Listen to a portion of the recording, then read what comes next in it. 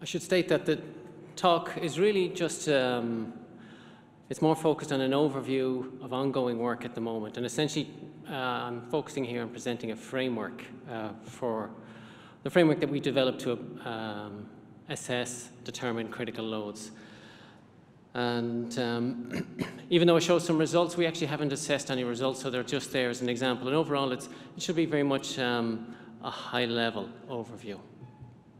In terms of the layout of the talk, I'll present a little bit on background, but essentially I'll introduce and mention what is a critical load. I assume that not everyone in the room was familiar with a critical load, so I have some slides which I'm familiar with. I like to show them again and again. It gives me some comfort. I'll present the objectives, and they're straightforward enough in that we're determining critical loads, but there are challenges to that, and the challenges are what I'll mention and discuss, essentially data availability and how to essentially improve the resolution of the data across the study domain.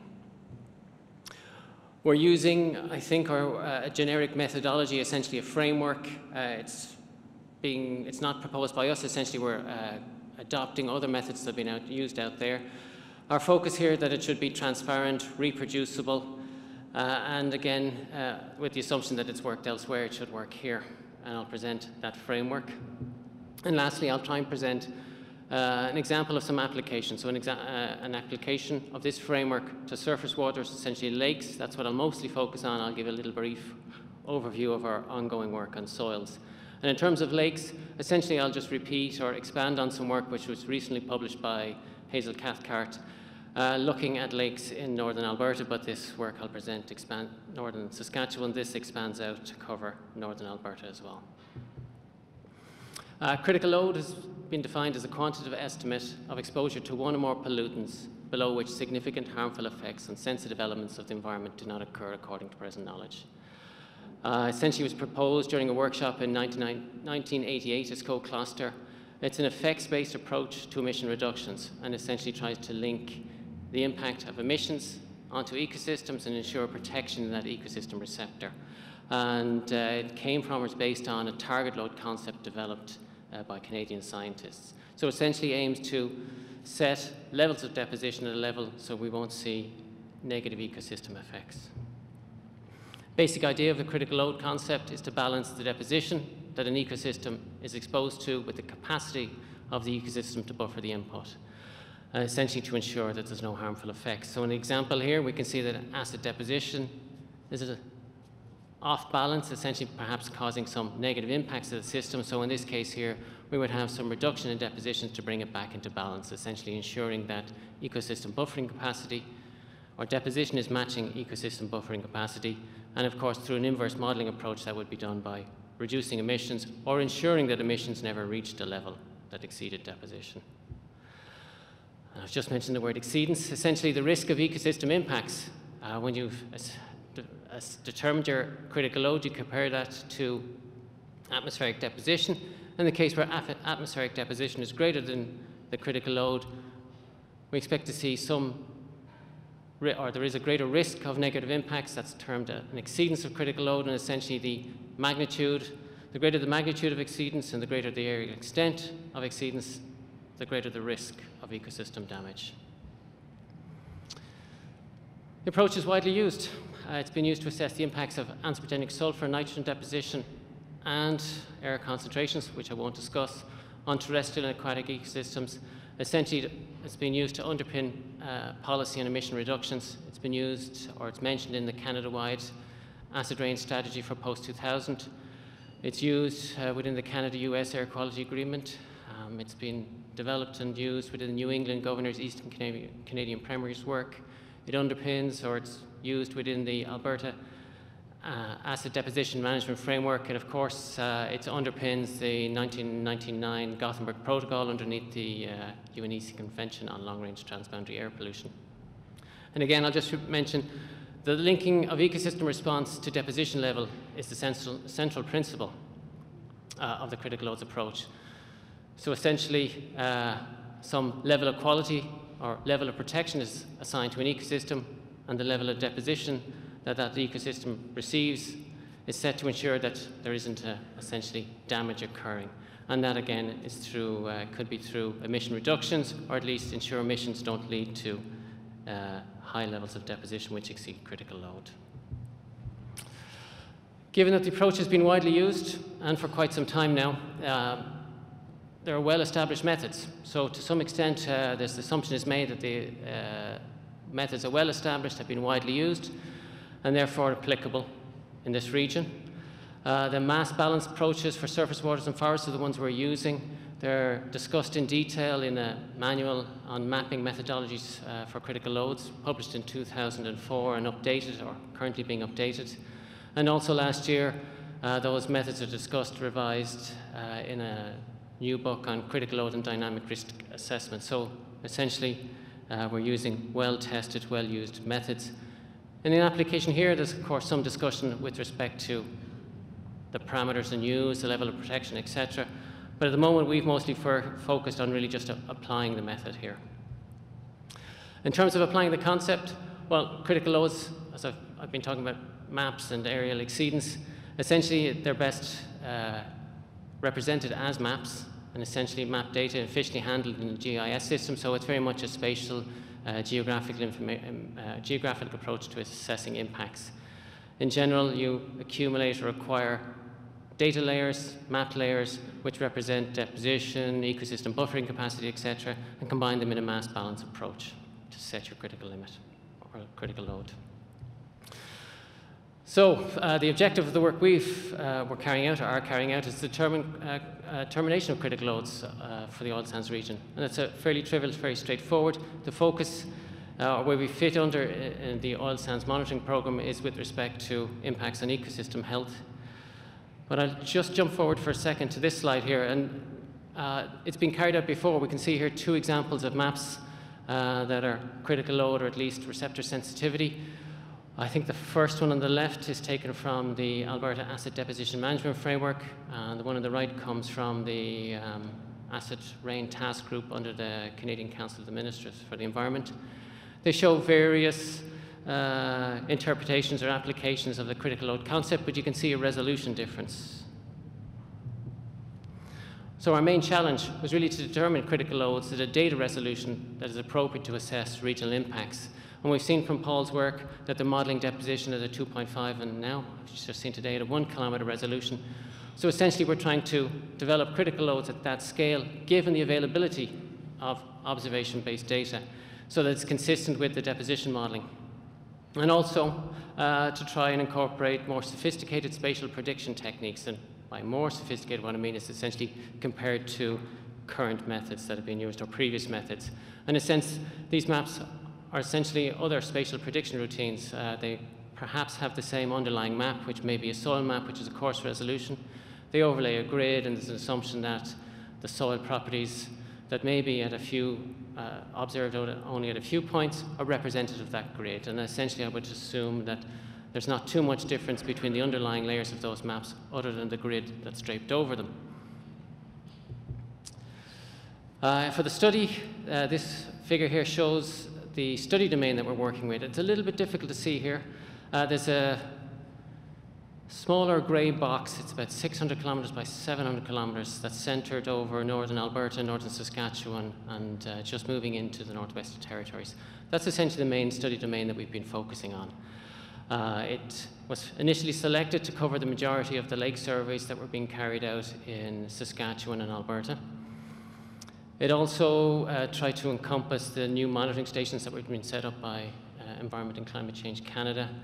And also you can see some trajectory analysis there showing 24-hour trajectories over 2005, and essentially to encompass those major trajectories coming from oil sands emissions. One of the things you'll note here as well is also the orange crosses essentially are showing lake locations. And we can see a significant number of lake locations, but we can also see areas where we don't have lakes. And so ultimately what we're trying to do is predict lake chemistry for those areas where we don't have lakes.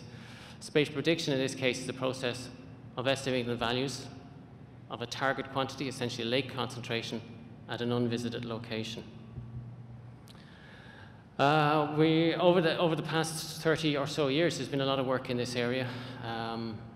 Basically, look back at Tobler's first law of geography. Everything is related to everything else, but nearer things are more related. That's led into the development of spatial interpolation. And of course, with an understanding of spatial autocorrelation, that's progressed into kriging since about the 1970s. And kriging is a popular technique with respect to predicting at unvisited locations. In addition, of course, we know that auxiliary continuous information is available in the form of maps of covariates, which can explain much of the variation in target variables. So, for example, it's not surprising that you might visit a lake and it would have low base cation concentrations in a region of base poor geology, thin soils, etc. So we see those correlations, and if we have some continuous maps of these covariates, we can use those, and this is widely done in techniques such as land use regression. Land use regression is widely used by in air pollution studies looking at exposure to populations. They look at the land use around it and build more detailed pictures or maps of exposure of the population to air pollutants. It's also done from a catchment-based regression point of view, where catchments are assumed to be the main contributing area for a lake, and that can be used as a landscape unit to predict concentrations or changes to the lake. So in this case, we've taken those two, and we've more or less adopted a framework developed by Tomislav Hengel and others. He proposed a generic framework for spatial prediction of soil variables based on a regression kriging approach. And essentially, regression kriging is a spatial prediction technique that combines a regression of a dependent variable on auxiliary variables, so such as you're predicting temperature, but using altitude as one of the predictors. And it combines that with kriging of the regression residuals. And that's a key thing, essentially. You capture as much of the trend that you can with an auxiliary variable, a covariate, and then capture the rest using a kriging approach. And the picture here, taken from Hengel, shows some examples of the different methods. The picture under A essentially shows observations of soil depth. The larger the circle, or the deeper the soil. A simple mapped-based spatial prediction approach would just essentially take a soil map in B, overlay that, and just average them per polygon, which is the approach which has been widely used to date, say, for example, in some of the critical load work that I have done. And example C, that's just taking those points in A and just interpolating using ordinary interpolation and kriging, interpolating them out. And we can see it has a smoother surface. In D, that's a regression-based approach, looking at some covariate for the points in map A and predicting across space. And E then combines the regression layer in D and then the kriging of the residuals. And you can see it has a much more finer texture, but also is more representative of the observations in A. So I'll try and get through an example before my time is up. An example of a regression kriging framework, essentially, we've been using to determine critical loads of the cities for surface waters. First step in that is really the selection of the target variables. So we went back to the critical loads mass balance equation for surface waters. And there are three variables which are key: base cation concentrations in lakes, sulfate concentrations in lakes, and DOC concentrations in lakes. So our goal is to come up with a prediction scheme to predict those concentrations in lakes across the study domain. And in terms of the lakes themselves, we collated about 1,300 lake observations. They were drawn from Environment Canada's Level 1 and Level 2 lake surveys, the surveys carried out by Saskatchewan Environment. Also, of course, the RAMP network, and to try and fill some spatial gaps in the western and southwestern areas, we went back to some of the historic data sets in the Alberta Environment and Parks Surface Water Quality Database. And some of those are a little bit old. Most of them are into the 2000s, but we've gone back just to fill some of those gaps so we can have a better spatial prediction routine. Second step was, of course, to define that spatial resolution of prediction rather than these big map blocks. We looked at all the lakes in the area. There are more than 160,000 lake catchments, and we delineated out catchments around each of those lakes using a Thiessen polygon approach. So essentially, each lake had a unique catchment around it, and we made the assumption that that contributing area would be a better predictor of the lake concentrations. Third step, which is really time-consuming, is the preparation of the covariate data. So essentially, we amass more than 100 different variables. These are put together in what's known as a raster stack, so it takes a fair bit of geoprocessing in terms of collating, slicing, upscaling, downscaling the different data sets. Some of the data sets have been recently developed. The National Forest Inventory have produced a nice data set with over 100 different variables. We drew 28 from that. Climate data produced by, again, the Forest Service. From Annuspline, over 30 layers we've taken from that. From the ISRIC, which is the World Soils Data Center, they've recently produced a World Soils Map. We used 30 or so covariates from them. And I should also note that many of the layers, the approach accommodates categorical maps. So for example, a geology map, which may have 6 or 7 geology classes, that's divided out into 7 indicator maps, which become binary maps in terms of whether there's presence or absence of the different geology coverage. And then we developed the regression kriging model. This is a very simple slide, but it's the one where it really takes a lot of work. There's several steps. The framework proposed by Hengel suggests that the target variables, essentially, in this case here, base cation concentration in lakes, is first transformed to ensure normality, but also normality of the residuals. They propose a logit transformation to ensure back transformation happens smoothly. Again, we have over 100 covariates. Those, it's not surprising, show a lot of multicollinearity. So to remove that, we've carried out factorial analysis, which is essentially principal component analysis, kept the best predictors, and then used those in a stepwise regression, but also tested random forest neural networks, etc. And you can see here on the right-hand side, we've also looked at the residuals from that trend approach and then fit a semi-variogram to interpolate out a spatial layer. I'll be quick with 1 or 2 more slides. This is spatial prediction for base cations. We can see spatial variation. And now the thing to note here is this is base cation concentration predicted in lakes, but it's visualized with respect to the catchment. The approach also allows us to estimate upper and lower boundaries, so that's the 90th percentile there. And the spatial pattern is not inconsistent with the geology pattern, showing lower concentrations in the Athabasca Basin and the Precambrian Shield. Last step is to take those different predicted layers, combine them in terms of critical loads to estimate a critical load map. And this here again, it's critical loads, darker colors, lower critical load. And taking the data that Paul showed earlier on, we can overlay to produce or determine exceedance. And this again is some of the older data. I know it's changed now that Paul has provided us. I'll skip to the next bit, which is essentially a brief note on soils. We're working in the same with soils, but there's more challenges. Final comments is that we're currently in the phase of, I guess, evaluating reporting on the critical loads for lakes. We're working on the spatial predictions of soil weathering rates, so that's ongoing, but essentially it's a task that has been amalgamating and subsampling from existing surveys of soils and carrying out new analysis, but also to bring together historic data sets that we can use as covariates. And there's been a lot of contributors in terms of data, samples, funding, time, and even the methodology, and they're greatly acknowledged.